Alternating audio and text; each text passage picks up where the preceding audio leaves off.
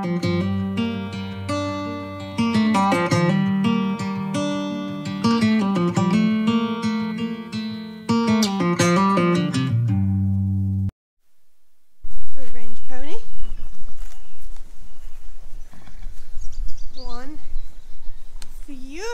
to be on box rest estrade.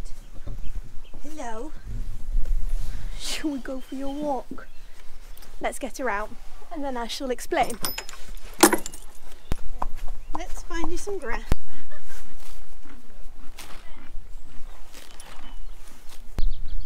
So for those of you that know, you know that Estrade had a bit of a tumble a few weeks back, but for those of you who didn't, this is Estrade.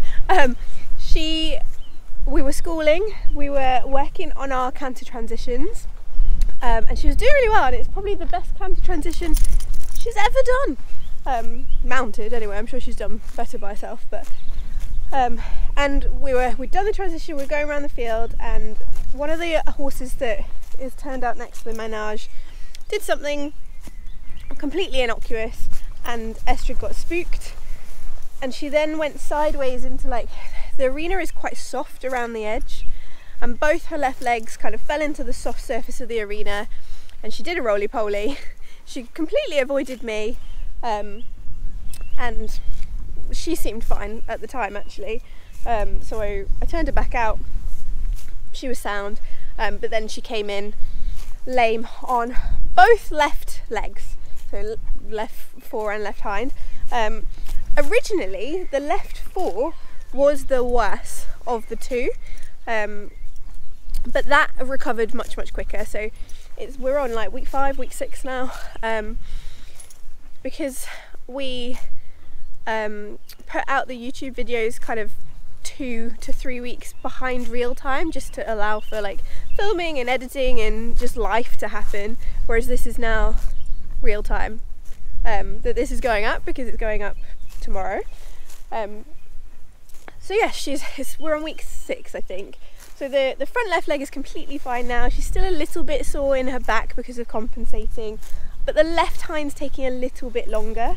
It's way better. So originally she was just on rest in the field because she's much more comfortable in the field, and she's more settled, and I wanted her to be moving and happy more than anything else.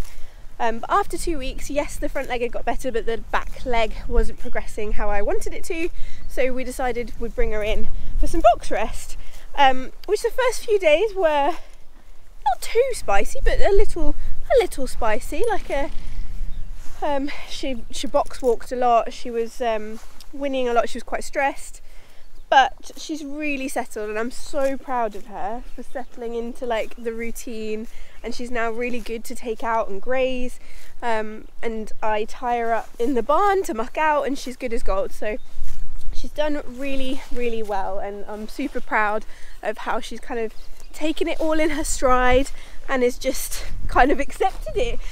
For a horse that really didn't like being stabled, I'm pleased, and it's made box rest super easy. Unfortunately, in the winds, we did have a little setback. A bit of the ceiling fell on her in the stable, and understandably it scared her, and she bolted through the door, breaking the door, and she was then a little bit sore after that. And whilst we got having the stable fixed, she went back out in the field, and the reason she's come in from the field is it's super boggy, and she's having to lift all the time. If it was dry and the fields weren't muddy, she could probably have done all her recovery out. Hey, yes, but it's not, it's super muddy. So we had that little setback, but all credit to her. I thought she'd be super stressed about going back in the stable. She wasn't. She just head down, had a munch, and that was that. There was no drama. So I'm really glad that that little episode didn't put us back, and then we'd have no options if she wouldn't settle in the stable, and it wouldn't have been good in the field. But we're good. So I reckon we've got maybe another couple of weeks of box rest, and we're walking out already. So she's had, I don't know how many weeks it's been of like box rest without exercise, but we're now walking out. This is week 2 of walking out, and she's going really well, and I'm really pleased. So hopefully it won't be anything long term, because it's very, very minor now.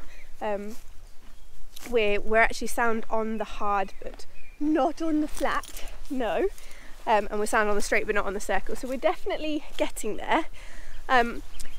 But this isn't a big but, this is like a video, but obviously we're not going to be up to much exciting things in the next few weeks. It's going to be more of hand grazing, walking and mucking out.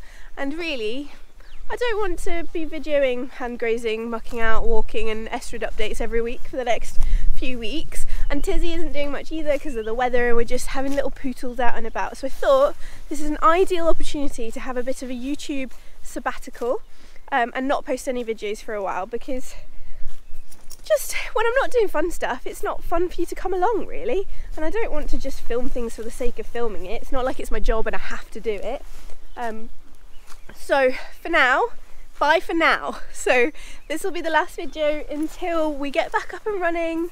And I've actually got something exciting to show you and things to update you on. So happy springtime, and hopefully see you all soon.